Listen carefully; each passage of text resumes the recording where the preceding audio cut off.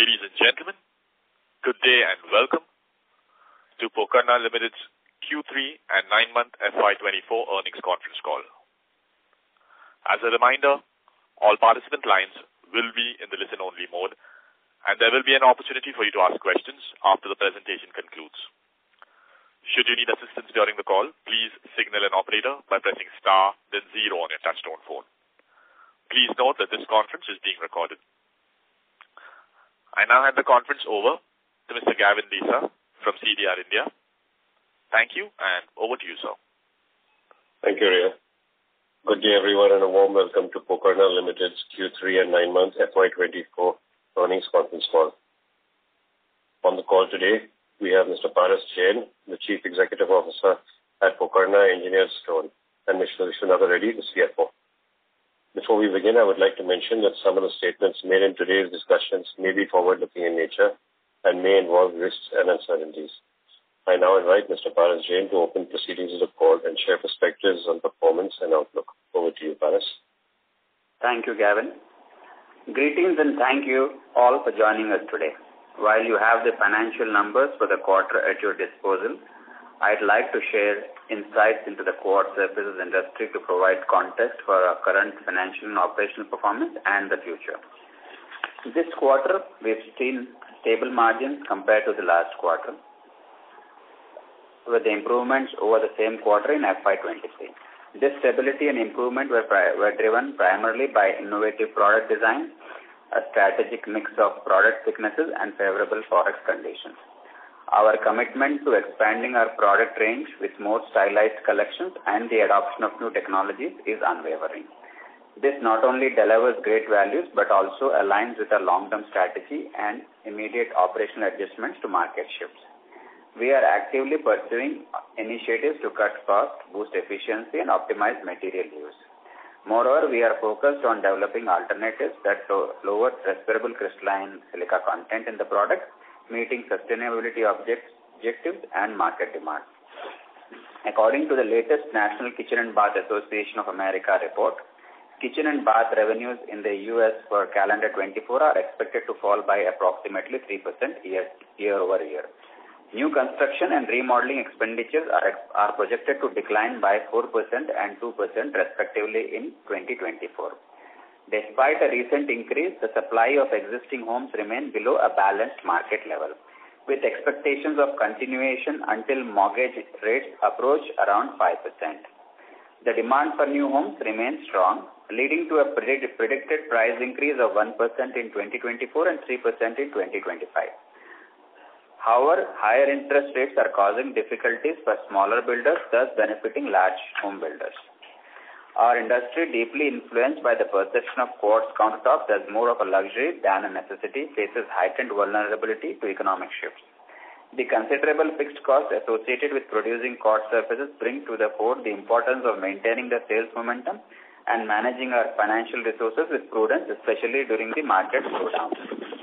To navigate this challenge, we've embarked on a strategy focused on regularly unveiling distinctive designs and expanding our reach with precision. This ensures we not only sustain our sales volume but also safeguard our margins. In tandem with these efforts, we are working on diligently optimizing our capacity utilization to resonate more closely with market demand and our strategic growth ambitions. Initially, this focus on optimization may slightly compress our margins. However, this is a strategic choice aimed at fortifying our market positions over the long haul. We are confident that this strategy will not only bolster our competitive edge but also significantly enhance shareholder value in medium to long term, underpinning our commitment to sustainable and strategic growth. This approach represents a deliberate and thoughtful progression from responding to immediate market pressure by maintaining sales and managing costs, through optimizing operations to better meet market demands, to ultimately repositioning our product offering towards more lucrative segments. Each step in this journey is designed to strengthen our market presence and ensure our long-term success. Looking forward, despite short to medium-term uncertainties, I remain optimistic about our prospects.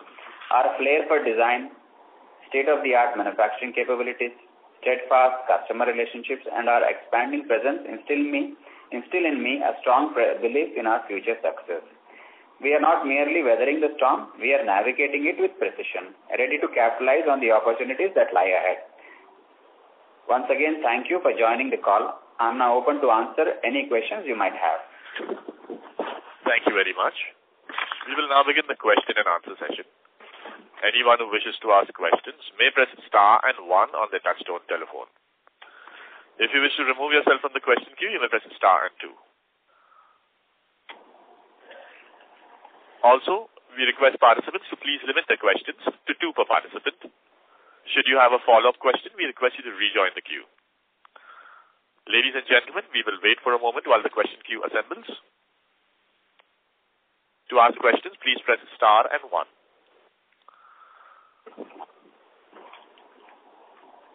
The first question is from the line of Dixit Doshi from Whitestone Financial Advisors.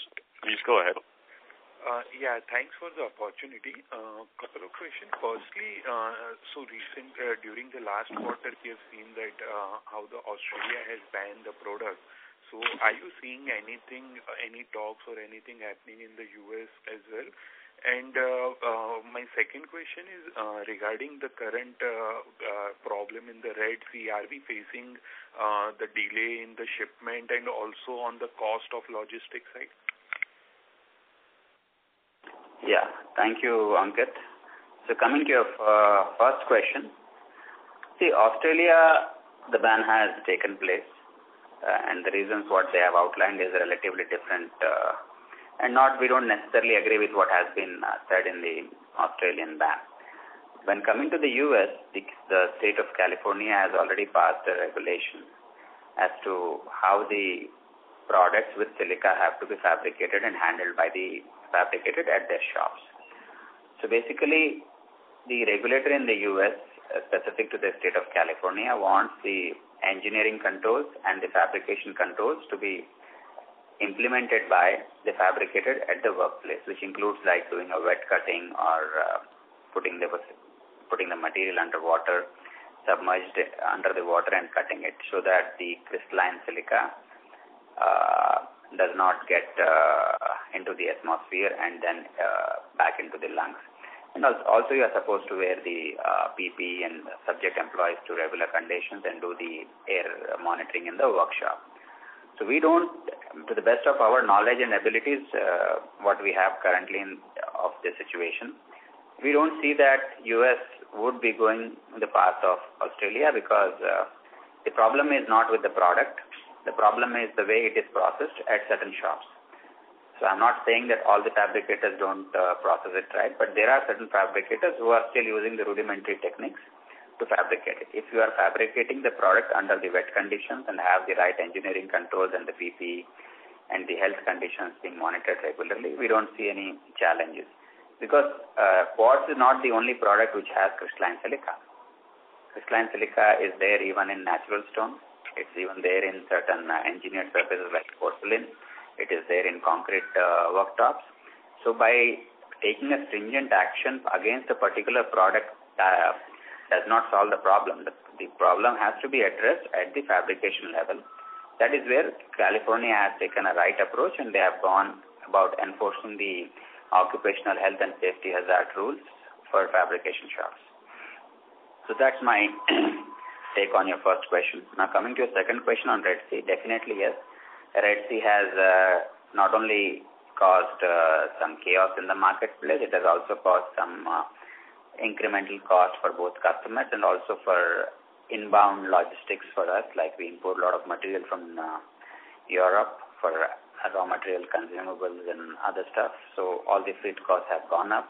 The transit times have gone up, and because this was relatively sudden when it started, it also created some mismatch. So certain things had to be airlifted instead of coming onto the water.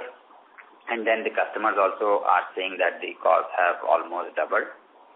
So some of them are delaying the shipments to see that the situation when it normalizes, they can come back to the normal levels.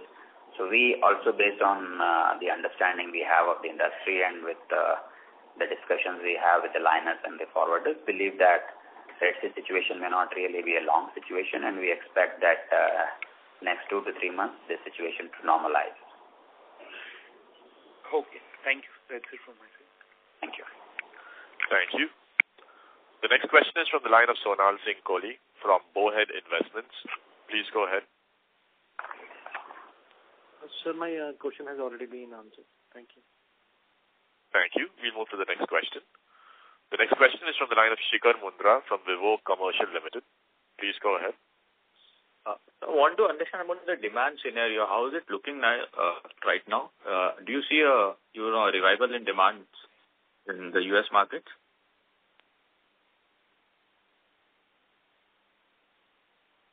Hello? Hello? Members of the management, can you hear us?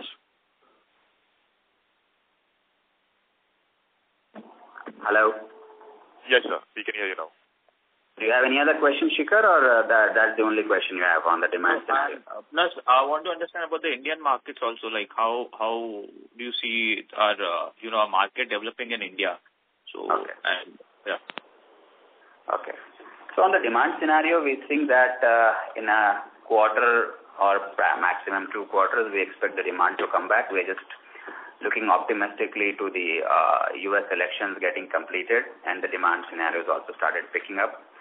As the new home sales are improving, I think as the demand for countertop in those houses come back, things should become normal. So on the demand side of it, we expect in a quarter or another, we should be seeing a positive upturn is what is our sense as of now. We see that hospitality industry has definitely picked up as we were predicting in the past because it was lying low for a long time.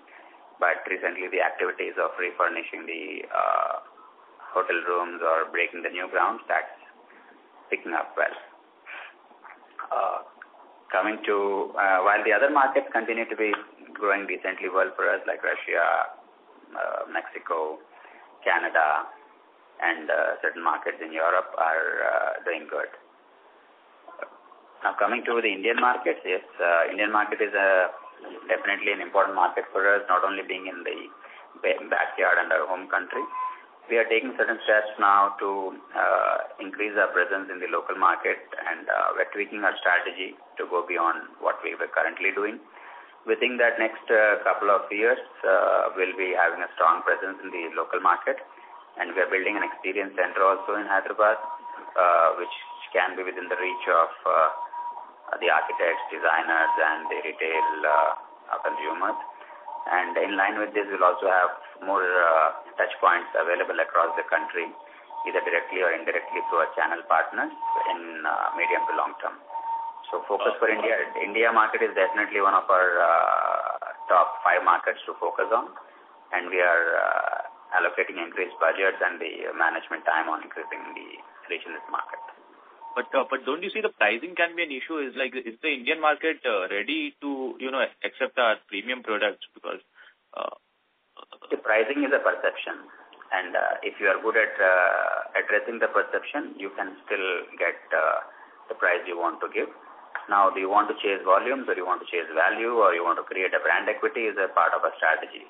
So while I respect your viewpoint, but I believe that there is a way to address all the perceptions, and if needed, we are willing to tweak a lot of things in the process. All right, perfect. Thank you. I'll join the queue back for further questions. Thank you. Thank you. Before we take the next question, a reminder to participants that you may press star and 1 to join the question queue. The next question is from the line of Shreyans J. from Swan Investments. Please go ahead. Hello. So my first question is, we were made to understand that a player has shut his plant in Israel, and there were some supply issues into the U.S. So just wanted to understand, have we benefited from that? And just on the QOQ side, we're seeing some data. So what is your perception of how have we done QOQ? Because we were expecting slightly better numbers in terms of your sales. Let me first correct you. There is no plant of engineered stone in Switzerland. I think you probably were referring to Israel. So I mentioned Israel. I think probably the phone made it out as Switzerland. In any case, I'll come to the point. So The Israel manufacturer who has shut his plant typically operates in a different segment where we operate, and they are looking at low-cost solutions for their products, and which is not the place where we operate. So our operations are relatively in a different set of customers and categories of pricing. So we have not necessarily benefited from their shutting down the manufacturing facility in the US or Israel, which has been publicly announced. So I don't think anything much has contributed to our success or otherwise because of something happening in Israel. Okay. And my second question is, sir, what would be our volume growth QOQ or degrowth? So as we have always maintained, we actually do not give operational metrics out, but what I can tell you is that we have a capacity which we can still absorb. And the reason for while you would have done some factoring of Q-on-Q growth, but I have always consistently maintained that we are at least a couple of quarters away from seeing a bounce back in the volumes. So how do we counter the bounce back in the volume in the short term was our strategy of introducing new products. That's the reason you see that while the volumes have not significantly grown compared to what has happened in the quarter before, the margins are still intact because we are not chasing growth at the cost of margin yet. And we believe that we're still about a quarter or two away from the volumes to start picking up. Okay. And so my last question is on the India market. So you mentioned that there are various options that one has to consider. So just wanted to understand what is our strategy. Where do you see Pokarna? Do you want to chase volumes? Do you want to create brand equity?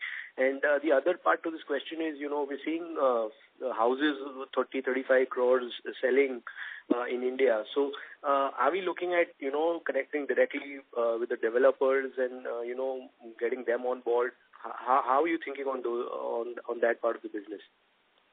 So we have a go-to-market strategy for India market. So India, of course, if you look at a 35 crores house, what is the cost of a countertop in the kitchen?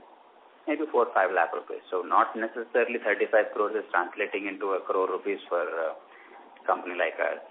Because our product has a application which is predominantly a vertical application or a horizontal countertop. So it typically addresses that, our share in the high-end dwelling does not necessarily mean that we'll have 20-30% or 10% of what the cost of production for or manufacturing of that construction for that house could be.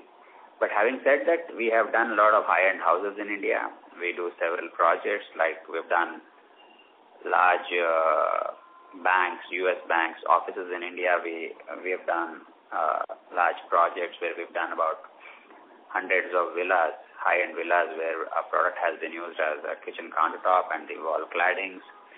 We are also working aggressively to work with certain prestigious developers to bring a product to their projects.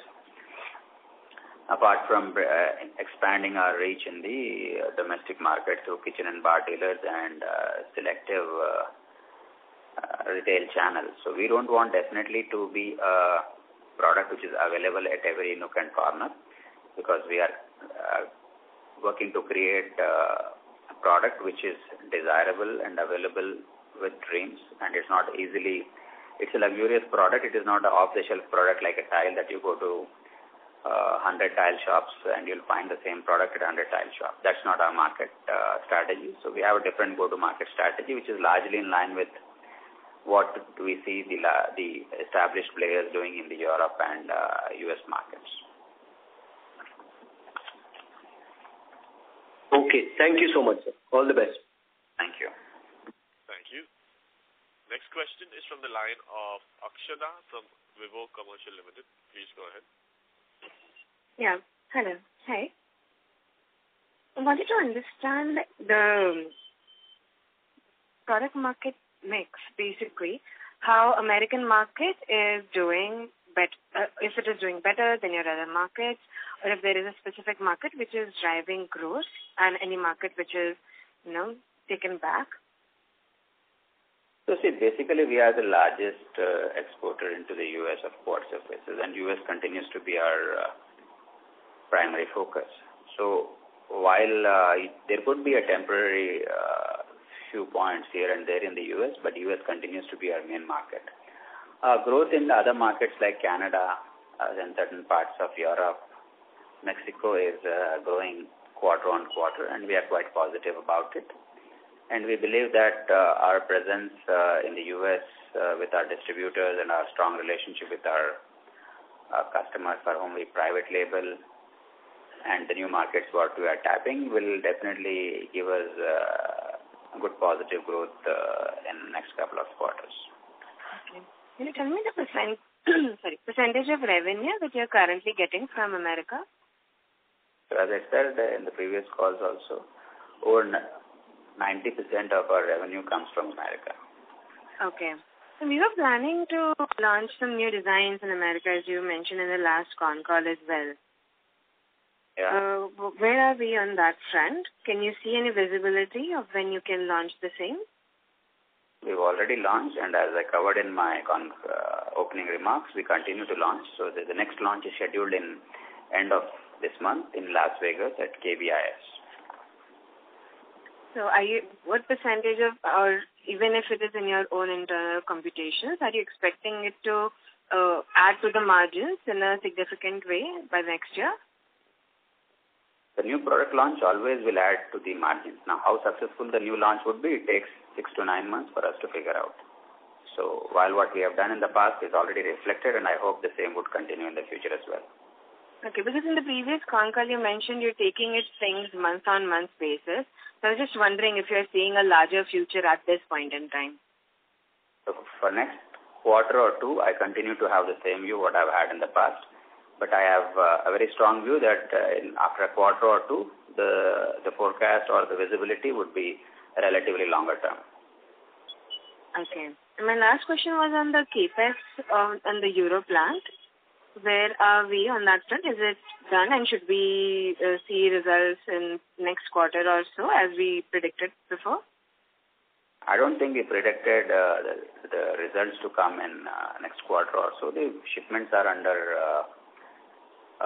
are already on water, and certain would be leaving it. So we expect that Q3 FY25 or Q4 FY25 is when both are capexes of two different technologies to commercialize. So we have to start installation of the machines, and then the hot run, cold runs have to get completed. The R&D has to get completed. So I think I would say that probably last quarter FY25 is when we'll have a very larger visibility to give you as to when will the revenue start flowing from that capex. Okay. And last quarter, you also mentioned about the U.S. Bass Association, that you were expecting a 12 to 18 months lag period. Do you have any update on this front? I'm sorry, I could not follow what you said. Can you please come back? Hello? Yeah, please go ahead. Your question was not clear to me. Can you rephrase it? You mentioned about U.S. Bass Association in the last quarter. Right, you were expecting the second half to be better because there is typically a 12 to 18 month lag with the home improvement front of U.S. Bath Association. I think you are referring to National Kitchen and Bath Association of U.S. Yes, that's right. So basically, house typically gets completed between 12 to 18 months period. That cycle cannot be contracted just because the market has started picking up, because there is a construction process and the way that you start putting foundations and the roofing comes and the interiors come, and countertop is one of the last members to enter the house. So I believe that the period of 12 to 18 months, the house starts getting constructed, that's when the demand for the countertop would come. So I don't know what the question is, but that was the context in which I made the comment. Okay, thank you. Thank you. Thank you. The next question is from Rishikesh Bhagat from Kotak Mutual Fund. Please go ahead. On your hello. Yeah, thanks for the opportunity. Morning. So just on your comments about potential improvement of visibility 6 months down the line or 9 months down the line. Now, if I look at it, say, going forward, is there any scope for us in the, you also mentioned that we have fair bit of capacity also. So fair to assume that the operating leverage benefit is yet to kick in, if assuming the demand scenario betters from here on. And so to that extent, probably margins, there's a reasonable scope for margins also to improve from here on. So, Rishikesh, if you pay attention to the comment I mentioned, while technically what you said that operating leverage would kick in as the volume goes up, yes, if we are able to add more of the mid to high-end design which we recently launched and they get, which is already in the market and they start picking up, then the additional operating leverage would come up. But if you look at one of the comments which I made that we are also working on diligently optimizing our capacity utilization to resonate more closely with the market demand and our strategic growth ambitions.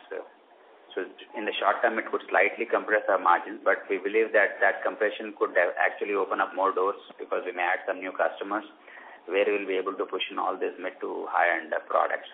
So once this mix of capacity utilization with our new customers getting on board and the new designs picking up, once this mix gets stabilized, the operating leverage will definitely peak out from what you have seen in the latest peaks. Okay. The second question is just related to this regulatory headwinds or probably related to health safety and health regulation. Now, specific to U.S. market, is it going to be a state-specific, or do you think what happened in California, what has passed, it will get, in the sense, replicated in other states, or do you think it will be a state-specific regulation? See, America is a different type of a country, so predicting what they do is a type of doing crystal gazing. But with our experience and understanding, usually the certain regulations are at the state level and certain regulations are at the federal level. So what California has done is actually a good thing, and we would definitely want it to be replicated in different parts of the U.S., whether through a state initiative or a federal initiative, because that is making sure that the fabricating workshops are actually following the OSHA guidelines. So I don't think it really impacts anybody in the industry as a manufacturer, as long as the OSHA regulations are complied by the fabricators. It is not a negative. California regulations are actually regulating the fabricators and not the manufacturers. No, I got, so I'm not saying it's negative. I believe it's definitely in a good direction, great direction. Just the perspective here is that, do you feel that are any other states pushing for much stringent regulation in lines with Australian? That's where the question was. Usually what we have seen with our experience in US and also what has happened to other, the toughest state is California, and they have already started the process and they are going in the right direction. So whether it was P65 warning to you pick up anything you buy in California, you will see a warning behind it, because they have already taken us, not only our product, even if you buy a toothpaste, you may probably end up seeing a P65 warning, or if you buy a phone also, you may see. So California has got a very stringent regulations in the way they look at things. So I think the toughest state has taken a right position, and we believe that other states would do the same. Sure. Thank you. Thank you. Thank you. The next question is from the line of Pritesh Chedda from Lucky Investment. Please go ahead. Yes, sir. I'm sorry to ask this again. I missed what is the update now on that changes in Australia with respect to the product? So basically, engineered stone in Australia has been banned. So if it is an engineered stone which has got crystalline silica, then the product is not supposed to be fabricated in Australia. Of course, you can cut it in India and install it without creating any dust in Australia, because product, when it is installed, does not emit any gases for that matter and does not give out any crystalline silica. That's the update on the Australia side of it. Coming to the California side of it, the regulators have passed a regulation that the fabricating shops have to process all the materials, whether not only quartz countertop but also natural stone countertops, porcelains, quartz, everything which has got silica in it to be processed, crystalline silica in it to be processed in a particular way, like doing a wet cutting or submerged cutting and monitoring the air quality, ensuring that the employees are wearing the personal protective equipment. All those things have been passed in California. So now in Australia, the market is fed with cut products all over the world going into Australia, or the engineered stone sales itself have, declined? We don't actually sell to Australia, so I may not really have a complete picture of what's happening there. But what I can tell you is that there are different substitutes available in the markets which may be taking it, or maybe people in the future may start taking the fabricated products. So I currently do not have more visibility of what's cooking up in Australia. Okay. And my last question is with respect to, for us, in terms of capacity utilization improvements, you're mentioning that all these new designs that you have put up and whatever is the market status in terms of demand, you see things changing after a couple of quarters. That's what you have mentioned, right? Yeah, so I believe that demand uptake probably would come in later Q3 of the calendar. So that's what our assessment is, and that's in line with whatever we've had some discussions with our customers and also with the U.S. election getting passed by the time and little stability coming to the market. And I assume that the Fed rates, as they have been paused, will also continue to pause for some more time, and then the housing market starts picking up, and whatever uptick has happened in last quarter or so would also start giving out more visibility for the market players. And then also the inventory stabilization would have largely been completed, which was happening, and this Red Sea situation would also be behind all that. Okay. Thank you very much. Thank you. Thank you. Next question is from Anuj Sharma from M3 Investment. Please go ahead. Yeah, thank you. Thank you for this opportunity. Few questions. One is in terms of machine technologies apart from Britain, are there other Chinese competing technologies or other technologies which are producing as good as a quality as the ones Britain's are? Just how is that shaping up in terms of technology? Hello? Yeah, so coming to your question, see, basically Breton was the original inventor and holder of this technology of producing Breton stone, also called as engineered stone or quartz surfaces. So over a period of time, certain Chinese have copied the technology and created some replica. Based on our understanding and our belief, we believe that Breton is the best in the sector, and the innovation and research what they are bringing to the table. Because what Chinese are copying is something which was developed by Breton maybe 5-10 years back. But what Breton is now doing probably is relatively new and different, and the way the product comes out completely as a fully manufactured one, we believe that the product is differentiated with the way it is processed, the way it is cured, the way it is polished is substantially different from what would a typical non-Breton factory would do it. So there are people who understand the difference between a Breton factory material and a non-Breton factory material. But then there is also a sect of people who believe that material is material and there is no differentiation in the technology. But we continue to have a strong belief that Breton is differentiated from the non-Breton. That's helpful. My second question is in terms of supply from Britain. I think it's also expanding its output or machines to many other suppliers. So how is the supply from Britain machines increasing over the next 1 to 3 years? Some outlook there. Britain will continue to sell the machines to whoever is able to pay them. So while that does not mean that it is off-the-shelf technology or ready-to-buy a product. So typically a Breton plant can take anywhere between 15 to 24 months before it is commercialized, and we have not seen any reduction in that timeline. So I don't know how many plants they have sold in which part of the world, because that's not our business. But what I can tell you that we have not seen any reduction in the lead time for a bed-in plant to be commercialized. All right. And my third question is, one part is the machine. The second part is the design. Now, these designs, are these institutionalized or are these purely a function of people who work in the organization? I mean, can there be a chance that a competitor pulls over a few of these people and he's able to replicate those designs, or is it more institutionalized than that? The ability to create newer designs. Some thoughts there. Yeah, I think the copycats will exist everywhere. People may come, people may go.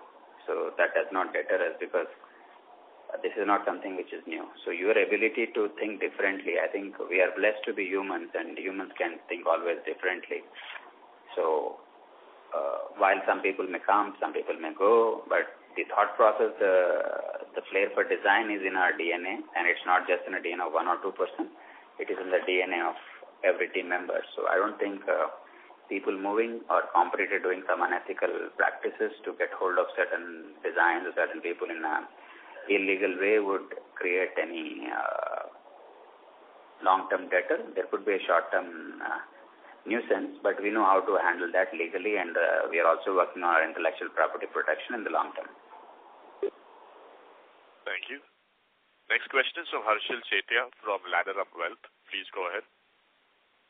Thank you for the opportunity. If you can just help us with, what is the capacity for quartz surface as well as granite, and what is the utilization level currently? I think your voice was breaking, so can you please come back? I just wanted to know what is the capacity for quartz as well as granite, and what is the capacity utilization currently? I think I can tell you partly of it. Our capacity is close to 20 million square foot in quartz, and we have capacity which can be utilized further on the quartz side of it because the markets have been a little tepid for some time, and in a quarter or two we believe that markets will bounce back and will be able to come probably to a better capacity utilization. On the granite, I think the numbers are self-explanatory and there's a good amount of capacity to be utilized. Thank you. Thank you. The next question is from the line of Amey Chedda from Banyan Capital. Please go ahead. Yeah, thanks for the opportunity.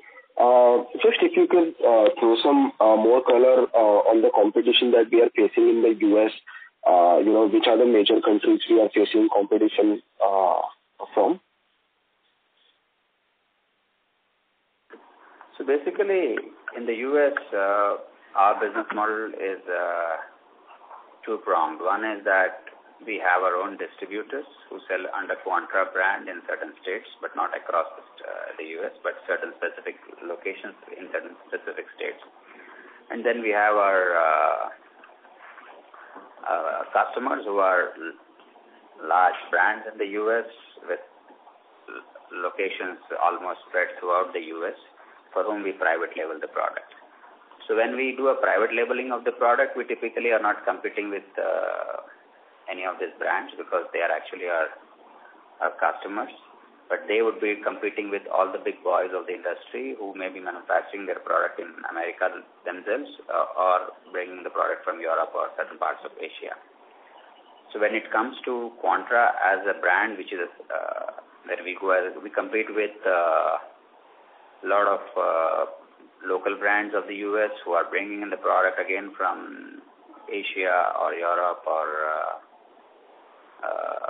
within the US itself. To name a few, like all the big boys, you name it, like Silestone, we compete with them. We compete with certain other players coming out of Europe. Our competition is, we don't consider our friends from Southeast Asia or from India as a competitor because their products are on a different footing compared to our products.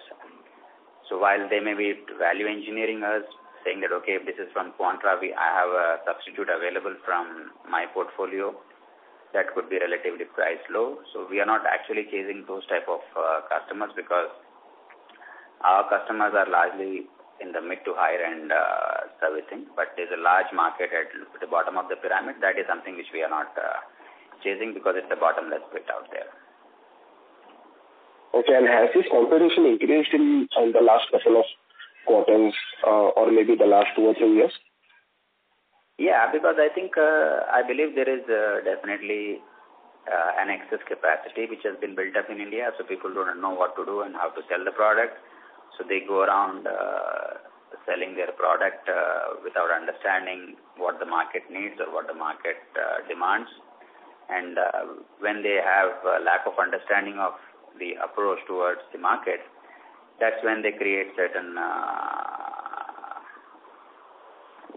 don't know how to put it, but a playfield which is relatively confusing for some.